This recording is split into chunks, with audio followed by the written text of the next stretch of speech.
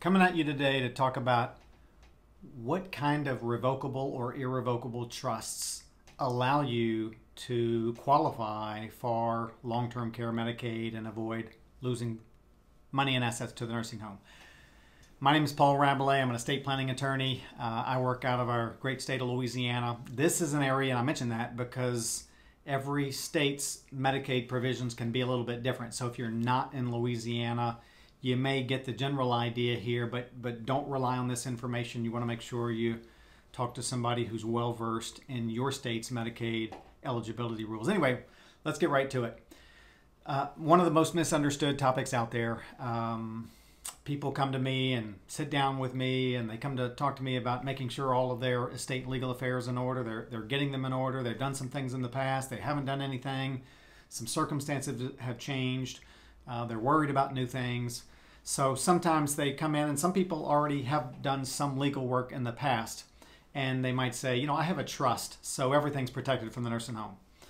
So then I have to say, well, not so fast. Let's look at the specific provisions of the trust. So really, when you break it down, or when most people break it down, they can break it down into two different kinds of trusts. There are revocable trusts that start with an R, and there's irrevocable trusts that start with an I. So let's look at what the differences are between the two. First one, we'll start with the one that's pretty simple, at least insofar as potential Medicaid qualification if you enter a nursing home. So the first one I'll talk about is the revocable trust. I always like to refer to our state's provisions of its Medicaid Eligibility Manual, which I have right here. You can kind of see what's going on there, but which many provisions. I'm just touching on a couple. Again, don't do this at home. So, but the treatment of revocable trusts is addressed in a provision that says the entire corpus of a revocable trust is counted as an available resource to the individual. Let's break that down. The entire corpus of a revocable trust is counted as an available resource to the individual. The entire corpus. It says corpus. Nobody knows what that means. Corpus, really, the more common term for corpus is the trust principal, P-A-L at the end. Or you might just say the trust assets. So the entire trust corpus, the principal, the assets of a revocable trust, if the trust is a revocable trust, it's counted as an available resource to the individual. Available resource means you got to spend it before you can qualify for Medicaid. The individual is the person who would be qualifying for Medicaid or their spouse. So pretty cut and dry there. If you got a revocable trust and you got assets in it, not gonna do you any good for Medicaid purposes. So some people are saying, well, why would anyone have a revocable trust? Well, revocable trusts have never been used for long-term care Medicaid qualifications. They are used extensively for the scenario where people want to retain 100% control over what they have, but keep their survivors from having to go through that court-supervised probate, or what we call in Louisiana succession procedure. And quite frankly, when those revocable living trusts are set up right and everything is titled in the trust that needs to be in the trust, they're funded correctly, and I've done lots of videos on that. When it's all set up right, it's a beautiful thing. It works well. In fact, I really love it when the survivors come in and say, boy, my parents, they had a trust. Everything was so seamless. Everything was distributed, right after my parents passed away to the kids. We didn't have to go see an attorney. We didn't have to go through court. I'm really glad my parents did that.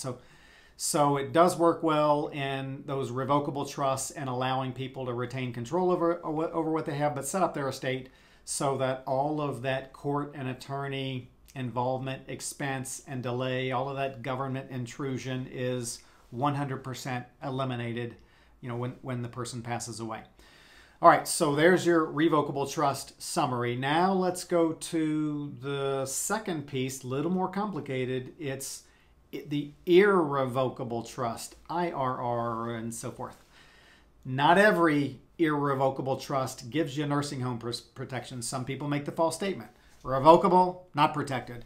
Irrevocable, protected. Not quite that simple. So got to go to the provisions of the Louisiana Medicaid Eligibility Manual, which address the treatment of irrevocable trusts. One of the provisions, the one that's probably most relevant, says the portion of the corpus that could be paid to or for the benefit of the individual is treated as a resource available to the individual. Okay, so let's break that down. Portion of the corpus that could be paid to or for the benefit of the individual is treated as a resource available to the individual. So if some of that, if that trust corpus could be dispersed to the person who set up the trust or to the individual who's applying for Medicaid, then it's going to be treated as a resource that's got to be spent. And I want to get to the example because it's a pretty good example. I'm piecing together a couple of examples from the Medicaid manual, and the example says that Mr. Baker establishes an irrevocable trust with a corpus of $100,000 on March 1st, 2006. Then it goes on to say that about 3 months later, June 15th, 2006, the trustee distributes $50,000 of the corpus to Mr. Baker's brother. And then in 2009, November 15th, 2009, Mr. Baker enters a nursing facility. And on February 15th of 2010, Mr. Baker applies for Medicaid. So what are the consequences of all of that?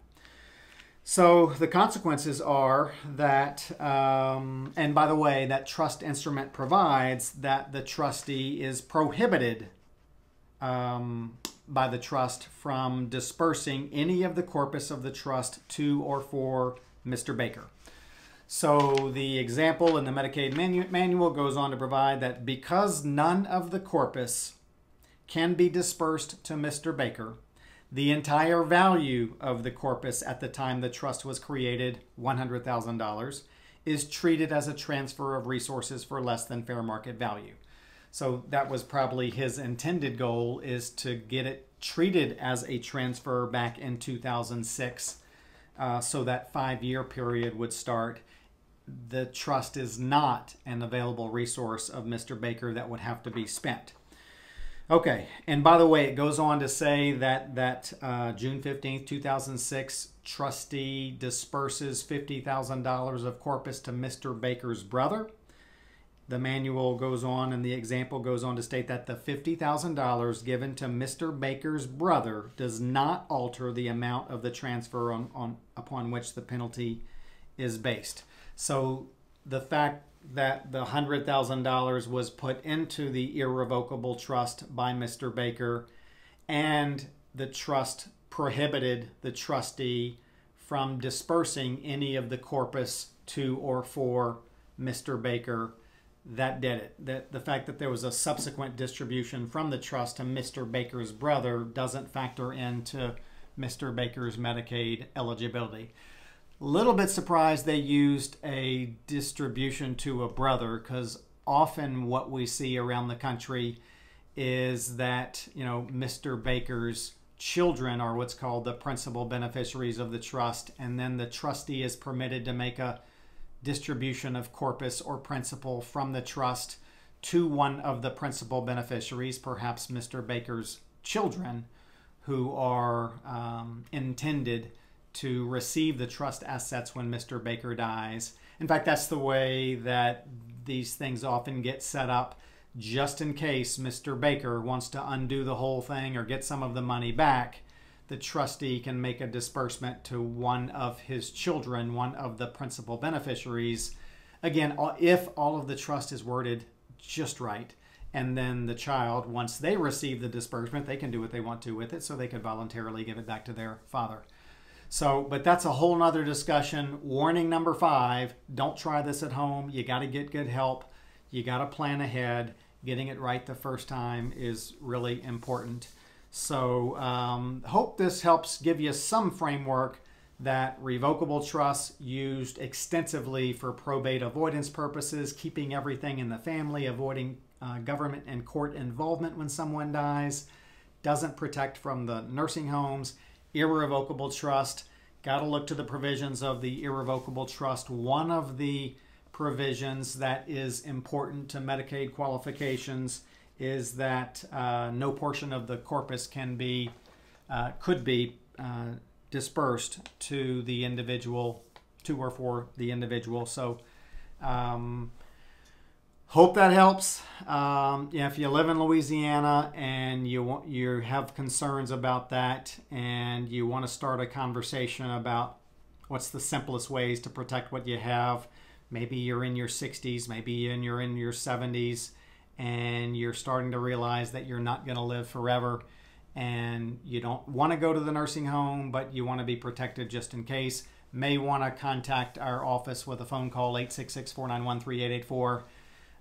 In another state outside of Louisiana, find someone who is well-versed in the whole estate planning, Medicaid eligibility, often called elder law, the tax consequences, the property transfers. Got to get, work with someone who's well-versed in all of that, which by saying that you have to work with someone who's well-versed in all of that, we've just eliminated about 99.8% of the attorney population. But there are people in every city that help others get these things in order. So take advantage of that. Hope that helps. I'm Paul Rabelais. Have a great day.